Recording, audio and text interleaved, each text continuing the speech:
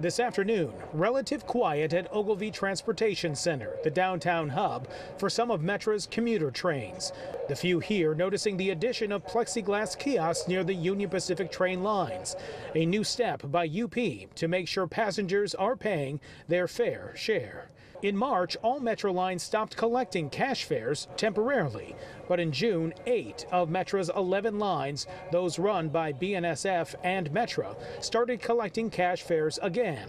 The only holdouts were the 3 lines run by Union Pacific, North, Northwest, and West. It's been on the honor system for the most part, as UP conductors have not been walking the train cars to check tickets like they normally would be. UP told us they did not think it was safe for their conductors to interact with customers, and so they, since June, have not resumed what Metra and BNSF resumed. Metra estimates it's cost them about $1 million a month in lost revenue, which they sorely need. Since COVID, ridership is down 90%. We would prefer that they resume ticket collections with conductors on the trains, just like they were doing pre-COVID.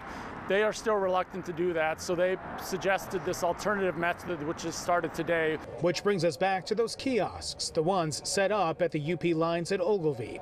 UP employees should be checking tickets now of passengers entering and exiting, but only here, not on board the trains or at any other of the 65 stations. In a statement to WGN, Union Pacific said in part, "We continue to use an abundance of caution following the tragic loss of 2 employees during the pandemic. This new process to sell and verify tickets allows us to increase fare collection while protecting our employees and Chicago commuters." On my Metra, we're committed to your safety. It was just last month that Metra rolled out an ad campaign highlighting cleaning procedures to allay any fears.